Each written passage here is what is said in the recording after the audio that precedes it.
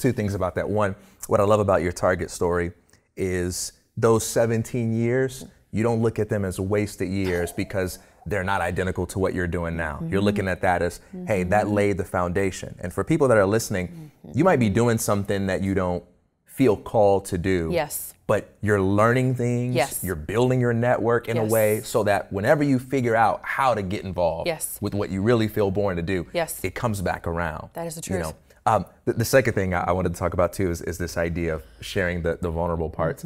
I think about whenever I'm at the theater, and you know, they always have the previews before the movie.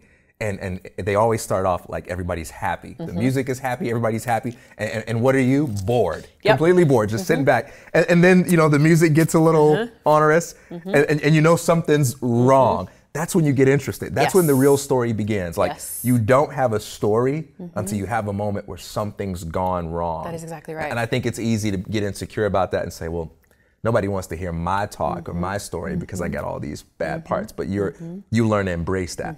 Yeah. You have to. And something you said at the end of my talk last week, I laid out some things in life that I've learned. And I think it's interesting that you say, just because you're not in a job that you don't feel called to, or you're not excited about, or you're not passionate about, I always tell my kids, do what you have to until you can do what you want to. And I think it's important to do everything with excellence. And I always tell them, if you're gonna be a garbage man, be the best freaking garbage man ever.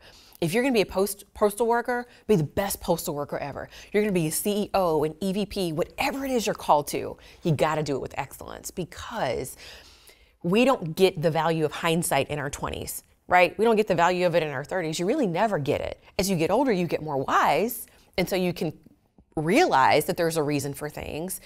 But I think when you do what you have to, then you get into these situations, right? Where number one, your discipline is being tested. Your accountability is being tested. Your work ethic is being tested. Because I'm gonna tell you guys, the entrepreneur journey is a very difficult one, right? And when I find myself at the store and I'm overwhelmed, or I'm like, goodness, I gotta scrub grout, or I gotta mop the floor, or I'm washing dishes, I do all of those things. I am intertwined into the fabric of everyday operations, because I think you have to be.